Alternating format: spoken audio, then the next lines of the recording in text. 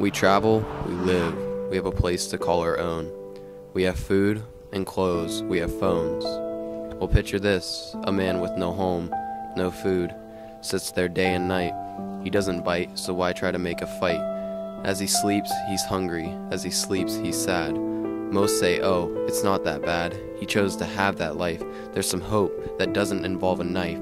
A woman that sees the hope doesn't turn her head and say nope. She walks towards the man with a box and water, gives it to him to see the real picture, with no need for the blur.